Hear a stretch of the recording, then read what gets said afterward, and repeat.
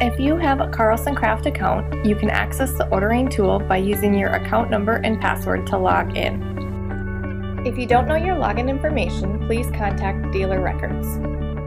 You can find the ordering tool by clicking Place Orders. Orders placed through the ordering tool go directly to production. You can show either wholesale or retail price by changing your account information. To do this, click on My Account, then Account Information. Here's a quick example of how to place a custom order.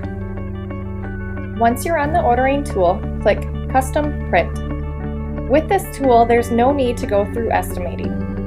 Download the desired template by accessing our template library. Check the artwork specifications.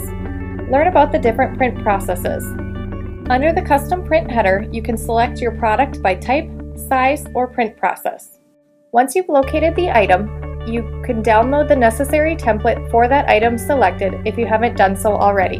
Note that envelopes are ordered separately. You can view envelope details at the bottom of the Details section. Select any card options and quantity, then click Personalize. Next, upload the artwork you have created and select any necessary colors. Once the file is loaded, you will see a digital proof. If your file is large, don't worry, it may take a while to load. Make sure to load background artwork first when combining processes. Once you review the preview, click Save and Continue. Next, upload the artwork for the back side. If two-sided printing is not desired on digital items, click Save and Continue to bypass artwork upload for the backside printing. Review the items in your shopping cart, continue shopping, edit your items, or check out. Within the shopping cart, you can save the items for later, send an email preview, or assign the items to a specific customer.